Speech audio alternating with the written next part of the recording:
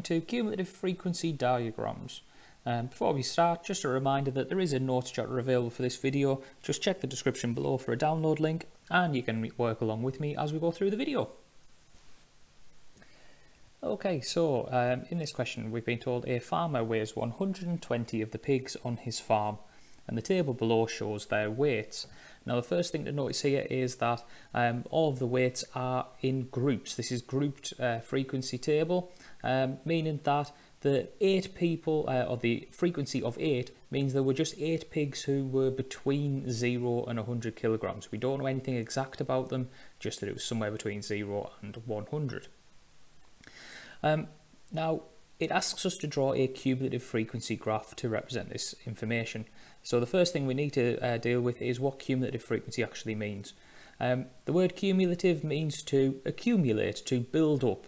And so when we're talking about the frequencies, we're actually keeping a running total as we go through the list. And so the first cumulative frequency is exactly the same as the frequency. It is 8. But then from now onwards, we're going to keep adding on as we go down the frequencies. So we're going to add on the 20 to give us 28. We'll add on 28 to give us 56. We'll add on 48, that will give us 104, and we'll add on 16, and that will take us to 120. Now, a little thing to have a look at here is just making sure that we have got the correct value at the end of the cumulative frequency. This value is 120. That is telling me that in total there must have been 120 items in the table. And if we go back to the start, we were told there were 120 pigs.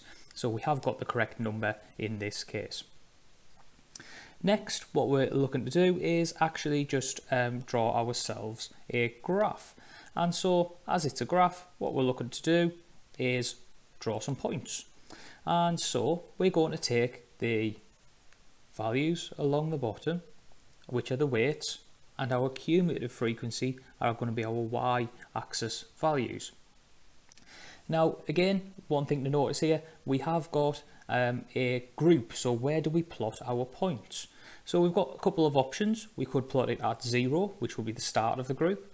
We could plot it at 100, which will be the end of the group, or we could actually go right in the middle at 50, as it's the midpoint of the group. The important thing with cumulative frequency diagrams, it is always the upper value of the group. And the reason for that is a cumulative frequency diagram says basically that there are 8 pigs who are 100 kilograms or less. There are 28 pigs who are 200 kilograms or less, and so on. And so we always plot at the top end of the group. So our first one is going to be 108, and so we'll mark a point on our graph. We're then going to have 228, little point on the graph. 356, 400, 104, and 500, 120. And there are our points. So the next thing to just be careful of here is how do we then join those points together? Well, because this is grouped data, we don't actually know what is happening exactly between each of the points that we've just plotted, and so we have to use a curve in order to join them together. And so with a smooth line, we join all of our points together.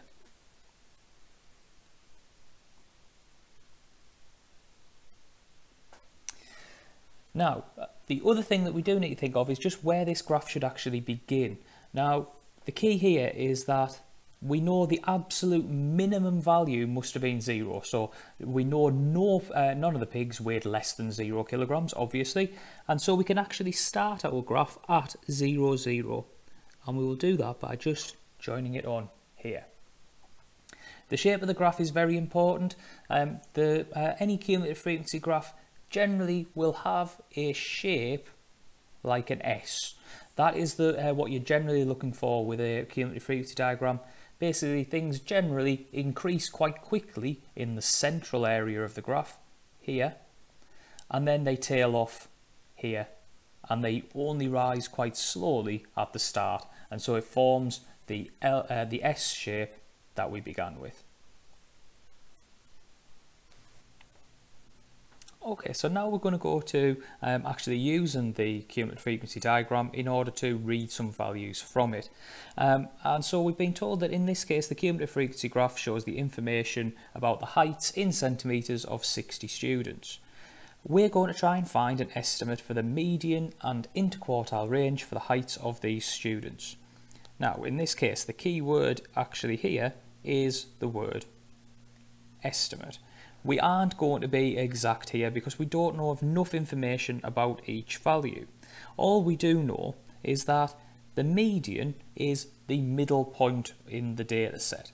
And so previously you may have used a formula n plus 1 over 2 to find the position of the median. We don't need to do that in this case because that's it's adding in a little bit of extra accuracy that we're actually not needing because of the estimate. So all I need to do to find the median, I've got 60 people, well I'm just going to half that to find where the median would be. It would be the 30th person.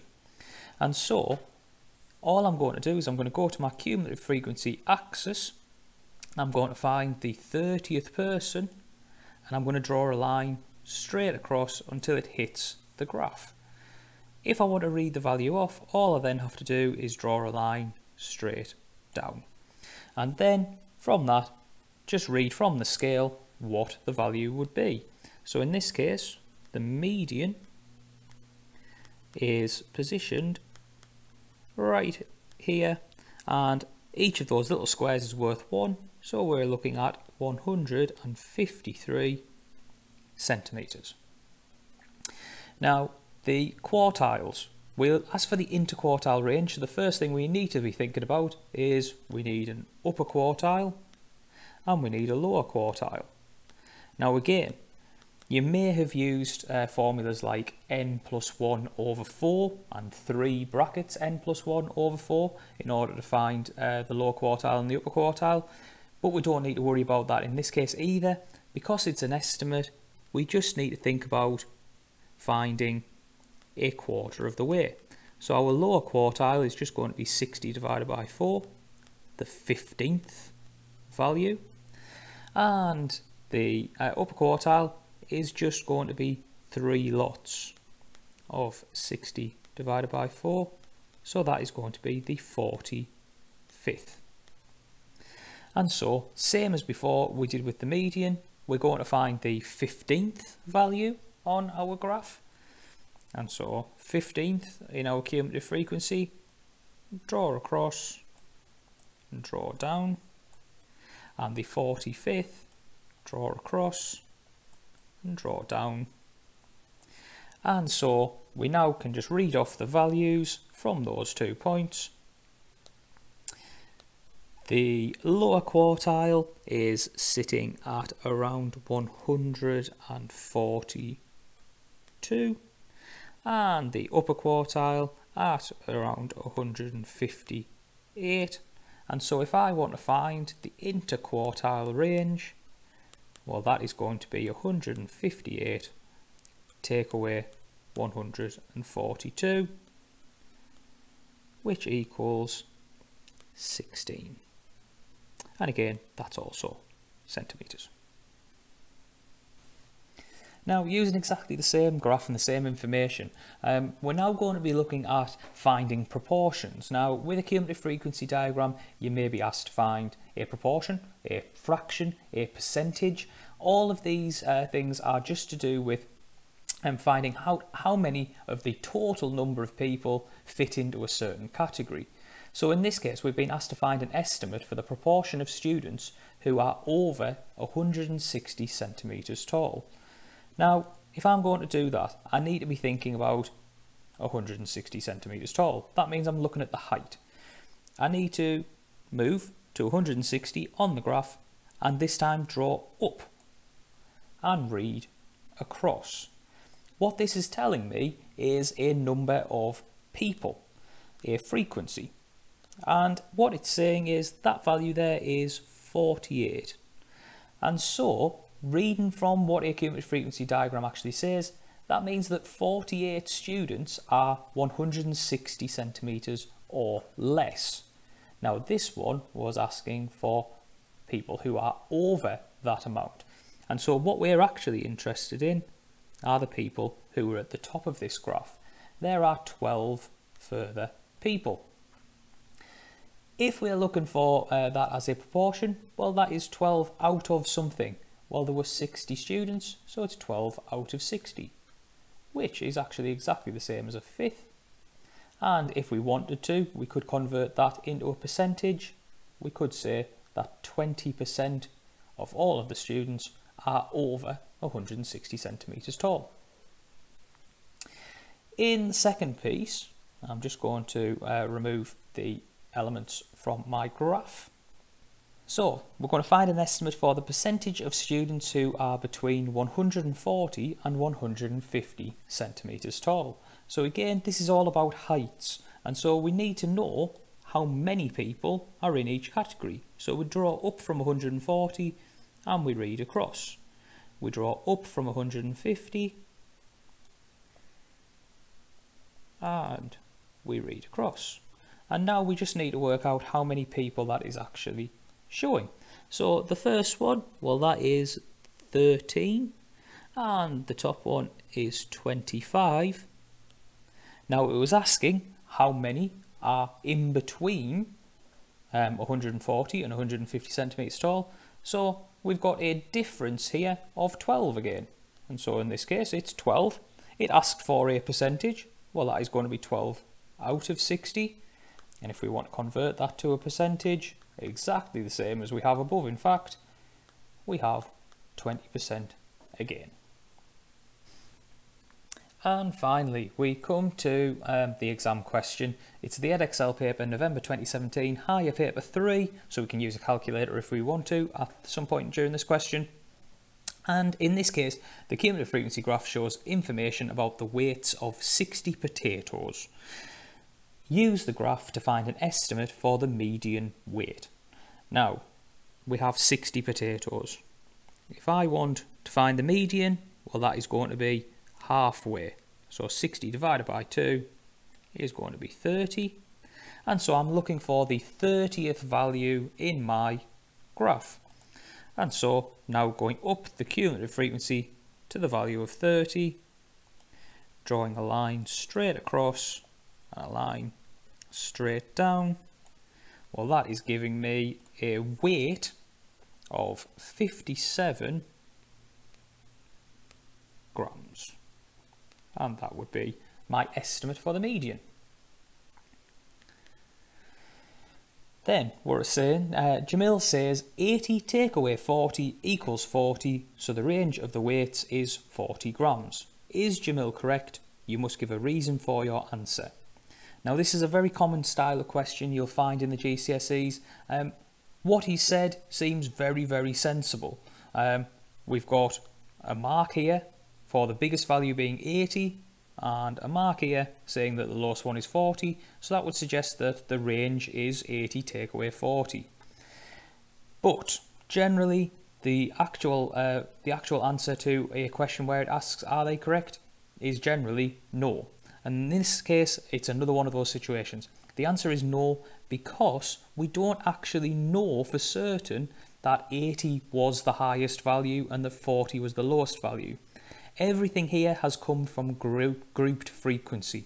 And so that highest value, yes, it may have been between 70 and 80, but the biggest one may well have just been 71. We don't know. All we know is that it was in the group 70 to 80. So in this case, no, and the reason that it's no is we don't know exact values. And finally, in part C, show that less than 25% of the potatoes have a weight greater than 65 grams. So this is another case where we need to actually find some values from our graph.